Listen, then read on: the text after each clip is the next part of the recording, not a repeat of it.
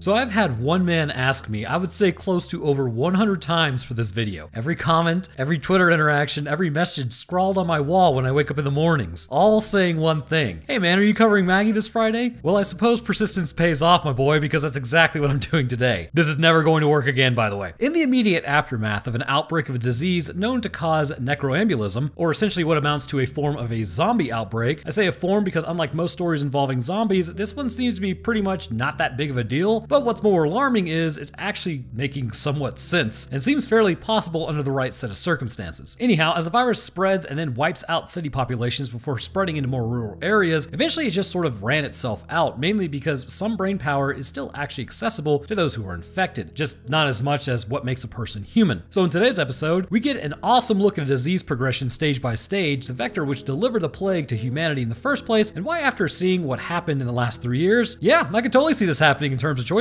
So let's get to it. Alright, so for everyone that's a regular here, you know the standard drill, but for all those that don't, up on screen there'll be a timestamp. If you want to bypass the summary of this movie and get to the pathophysiology of this disease, head there. For everyone else who wants to hear me crack jokes while a family is about to lose someone to a zombie disease, when that happens actually in the future, if I'm not taken out within like the first 3 minutes, I can't guarantee that isn't going to be what I do anyways, because emotional IQ is not really my strong suit. So anyways, let's get to it. First off, oh god, it's Lionsgate, so there's definitely a copyright hit incoming, but we open up our story to a voicemail. A woman on the phone has gone to a city, which seems like a bad idea after, oh you know, a literal zombie outbreak. Like, I'm jumping ahead right now, but her family are farmers, so they likely have food, although things probably aren't really that great concerning eating those crops, which we'll get to later. But anyhow, she decided to leave, so that's pretty brilliant. As Wade drives along, he is Maggie's father from a previous marriage where the mom has apparently bit the dust. He has located Maggie in a quarantine hospital as she was bitten and infected. As he drives along, we get the news reports about the worldwide outbreak being under control, tenuously at best. Still a lot of problems for everyone in the future concerning actually getting this thing fully under control, but the numbers have started to drop simply because there's probably not that many people left. We also get some information about how the crops have also been infected and farmers are encouraged to burn their crops. There is no cure or vaccine currently to prevent the infection, but heightened sense of smell is a telltale sign as to what's up. As Maggie walks along, she's cornered by a bunch of men who are rounding up everyone who may be infected. Meanwhile, back at the hospital, as Wade walks along, people aren't looking too hot. Skin that appears to be necrotizing, knocked out, and clearly infected. As the doctor walks up and tells Wade what's going on, her appetite is gone, the bite is considered severe, and time has passed since she got it. She's got about 8 weeks total, but for some, it progresses faster, and they're not really sure why. Wade and Maggie reunite, as you do, and it's depressing because,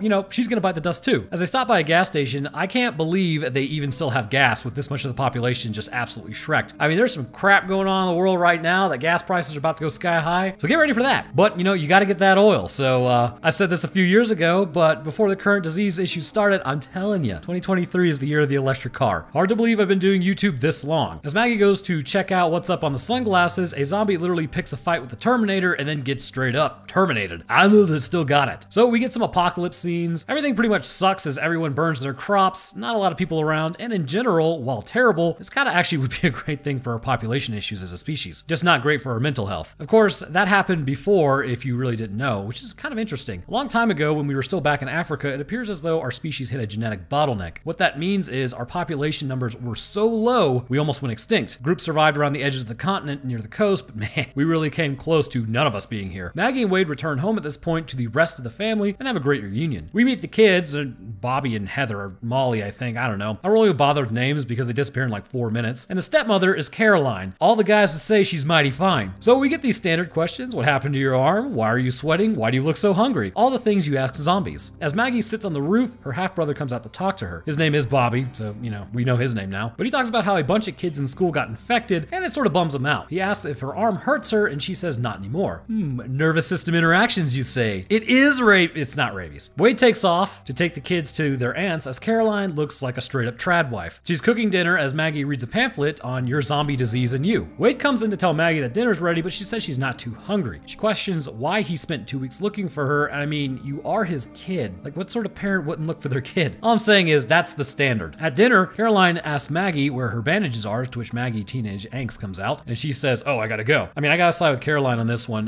No open wounds at the dinner table, Maggie. It's kind of gross. Okay, so you'll notice something in this movie. You remember how I was like complaining about how it was always raining in Mimic no matter what? Well, this movie is sort of like that, except it's always on the cusp of a thunderstorm, which I have no idea why. I mean, you'll see, well, you won't really actually see it because there's no sound, but trust me, like every time something dramatic happens, it's like thunder rumbles, and it's just like, why? Anyways, after Maggie calls some people, I'm not really sure who they were, to be honest with you, but she ends up hanging up because she just gets the voicemail. Wade then walks out to his mega screwed crops. It appears as though his plan is like everyone else's, burn it down and give it back to God. The next day, Maggie goes out to the swing set where we get some disease progression. Caroline is going to start the generator, Wade is chopping wood like a Chad, and Maggie is doing nothing to help. Meanwhile, on the news, some want to just drop those who are infected, others say they have to wait as they're still human. But during this, Maggie falls off the swing and breaks her finger, but the thing is, she doesn't really feel it, and it's oozing black blood, which historically isn't great. Maggie gets out and says, well, don't need this phalange anymore, and decides to just get rid of it as it falls into the garbage disposal. Whoops. So she runs off into the woods bleeding black blood and then grabs some dirt. She's more disturbed by the fact that she can't feel it. Although, as she does, she hears labored breathing. It's Nathan and his daughter. Wade tells him to say something as he approaches them, but Nathan says nothing, so he's forced to drop them with an axe like a Chad. Okay, I gotta stop using Chad references. The little girl stands there not attacking, but you know, hey, she gets dropped too. After this event, the cops come out and say that Wade did nothing wrong, and I mean, really, he did the right thing. Bonnie was actually the one who was keeping them there and didn't notify the cops. We also get this good cop, bad cop thing, Ray and Logan, Ray being cool, Logan being an unduly douche canoe. Wade tells them both to stay away, and if they show up for Maggie, it's not going to be good. So here's what happened. Bonnie kept the family locked up, and Wade has some trepidation about knocking out the family, mainly because the same thing is going to happen to Maggie. Later that night, someone comes down the driveway, which you never do at a farmer's house, just as a heads up. Farmers just stay packing heat. He goes out, and it's Bonnie. She tells him that it was just their daughter that was infected, but one night Nathan locked himself in there with her and became infected. She tried to get in, but couldn't. She then asks him what he would do, and he says probably the same thing. She requests to be taken to the bodies, to which Wade obliges, mainly because he's got a force multiplier at his back. So Bonnie is now hit with the big sad as the cops arrive in the morning to take the bodies and, I don't know, take her to jail? Seems a little ridiculous to me. Later on that morning, Wade then heads over to Bonnie's house. No idea really. I suppose just to check how maybe they were contained? Could be a possibility for him in the near future. Walking around, he finds carving in the walls before Nathan completely lost it, and a destroyed portion of the house, which appears to be how they escaped. So they will literally claw their way out of structures. This is one of those scenarios where there's really no right answer on what to do. Either way, it's not going to be great. Later that day, Wade gets a call from the hospital about tracking Maggie's progress. They go to see the family doctor, Vern. He basically straight up lies to Maggie, telling her that her asthma is gone, her lungs are clear, and her heartbeat is abnormally strong, so good signs. Probably not though. Vern does the standard, it's all gonna be okay, which actually has pretty good bedside manner. I mean, we need more of that in the world. And he also tells her that Allie has been calling to hang out and that she should call her back. Vern then goes to tell Wade the real prognosis. The disease is progressing way faster. He says he has 3 options. Take her to quarantine, which Wade declines. Option 2 is give her the cocktail yourself that they give all the other infected. But I mean, he goes on to say it's literally the most painful thing imaginable all the way up until you drop. There's gotta be a better alternative to that, right? Which is just hot lead, which turns out to be option 3, administer that lead himself. He tells Wade his report will show it's advancing slowly, but Wade has got some choices to make and soon. In complete bummer mood, Wade decides to listen to some music about Maggie. I'm guessing it's something they used to listen to. And as they eat, they begin bashing Caroline's food. And I mean, I never bash a meal that's put in front of me, especially if you don't have to make it. There's also this bonding moment while Wade fixes his car, which also, if you want to know a really good way to connect with your friends and actually get dudes to talk, let them work on something, whether it be like a car, the computer, building something. For some reason, as a species, males tend to talk more when we're working with our hands. The human mind is fascinating. So they now talk about Maggie's dropped mother and how she loved daisies. That night, Maggie's brain is definitely getting infected as she's got some PTSD from being bitten, as you might imagine. Checking her wound, there's maggots there inside of the flesh, as it's definitely necrosing at this point. Also, I promise the fox that's randomly seen throughout is definitely important later. That night, Maggie has Allie show up, which is her friend, I've gathered, because nothing gets past me. A group of them are getting together, including her ex-boyfriend Trent. They're all going to hang out as school starts soon for some, but probably not the others. So this is like their last big chance to do anything with the infected. Maggie relents and decides, sure bro, let's head out. Out at the bonfire, they get the standard social adeptness of a teenager. Obviously, some of them are scared, like Mason over here. He says that the infected need to be put down, present company excluded, which, okay bro, maybe not the time to be saying that. Trent says he has an uncle who works in quarantine, says that they say they will hold your hand right up to the end, but the reality is they put you in a room with the other infected no matter what stage you are at, which results in a lot of people literally being eaten alive after being infected. Then the ones who are at the later stages get the cocktail. Trent is infected along with Maggie, as you could probably tell, so that sort of shuts up Mason. As Maggie and Trent go back to the bus to talk about their relationship and how he got bit, he was with Mason, basically just broing out, and Trent's dad figured out they got into his beer, so he put him to work in the fields the next morning. As Trent was working, he spotted an infected neighbor and tried to help and then call out for his dad. As he did, she bit him, but what's interesting is she looks like she regretted it. After that, Trent was basically completely screwed. So look, all I'm saying is, if I knew I was going to bite the dust as a teenager and I was with my ex-girlfriend and she seems interested in me, we're just sitting in the back of the bus, I hope I wouldn't get got without at least one notch under my belt. Also, the freaking thunder is rumbling again in the distance. The next morning, Allie and Maggie say their goodbyes and that they will be together next weekend, which definitely ain't happening, as Maggie's eyes are starting to show she is basically turning really fast. Not ideal. Also, I'm starting to question the isolation policies here. I mean, they know biting definitely spreads it, but they still don't know if contact with the wound entering the mucosa membranes to the non-infected spreads this thing, because it probably does. So coming home, Caroline looks at Maggie and sees her eyes are milky white. Maggie then starts smelling the air and says that she smells food. Caroline says it's probably her dad cooking, and she goes down there to check. Nope, nobody's cooking anything. She realizes that Maggie is smelling Caroline and she's smelling like a snack. Maggie asks what Wade was cooking and she basically just nopes out of there. Good choice. Later that day, Trent calls Maggie, and as she goes to his house because he didn't really say much, she sees his father has a force multiplier and is trying to coax him out of the room, but Trent isn't having it. She tries to talk to him, but he's still like, no bro, I'm not going to quarantine. He also smells his dad, so he doesn't want to attack him. But luckily, the man is there to break up the love fest because that's just what the man does. Grabbing Trent and taking him away to what amounts to a horrible fate. See, I like the cargo idea. Like, remember when I covered cargo a couple of months ago? The government issues like a brain spike to use at your leisure, not some horrendous cocktail that burns out your nervous system and is incredibly painful all the way through. At this point, Maggie is fairly bummed out and her breathing is starting to change. She hears some yipping in the distance as a fox has been caught. See, the fox is about to be important. She heads out there and begins to zone out as she's succumbing to portions of the disease. She goes to let the fox out, but instead figures out what the fox tastes like. Heading inside, Wade tries to grab her and see what's happening as she's covered in blood. Caroline says they have to take her in, but Wade says no. Also, the sound is very muffled, which seems to definitely be the nervous system struggling. Maggie apparently couldn't stop eating the fox despite not wanting to, essentially, so that kind of freaks her out a bit. Caroline at this point is like, I'm outie. Maggie has a bath, which I figured maybe a shower would have been better as she's just laying in like bloody water. Wade then goes to take out the fox as somehow it's still alive, and Caroline has packed her bags. She gives Wade one last chance to call the quarantine. Wade says the wrong thing here and says, what if it was Molly? It's not a good thing to say to your spouse. So she leaves, and that is possibly gonna be damaging to the relationship. Wade then cooks some sausage and bacon for Maggie, to which she says it tastes bad. Only human meat will do now. So thunder rumbling again, even though we see the full moon, right? I mean, does it really thunderstorm this much in the Midwest? Very doubtful. As Wade sleeps, he sees Maggie was standing at his door. So you best believe I love my family, but I'd be locking my doors at night. As Wade goes to chop firewood the next day, the cops show up and talk to him, telling him that the time has come. Bad cop says he's going into the house. Now, I think martial law is still enacted, which means they can enter your home without a warrant, but really what that does is just enable PvP. Wade threatens Bad Cop as Ray tries to calm him down. Bad Cop then tackles Wade, and before Ray can put Wade down, as I suppose he has to at that point, Maggie exits the house and under pretty, like a fair amount of strain, says that she's okay. The cops leave at this point because Ray says that's good enough for him. He knows though that she's skirting the line. After that great time, they then head into the woods. Wade had planted a bunch of daisies just after Maggie ran off. They had now started to bloom. Maggie tells her dad that he has to end her before she completely turns. Wade sort of agrees, but in reality, he's not going to pull it off. Let's be real. That night, when more thunders in the distance, Vern shows up. He gives Wade the cocktail of medicine, but tells Wade his personal opinion to use the old force multiplier instead. And at this point, Maggie is doing her last goodbyes and whatnot before laying on the floor. Wade then finds her and tells her to snap out of it, but she's getting real close to turning at this point. What's interesting is there doesn't appear to be any form of immune response even now. Wade goes to sit in his chair for the night and looks at pictures of Maggie as he pretty much understands this is about it. Early that morning, Maggie walks down the stairs as Wade pretends to be asleep. She approaches him and sniffs him. Being on the cusp of no self-control, but she still has a little bit, she kisses him and then nopes out of there. Again, family, but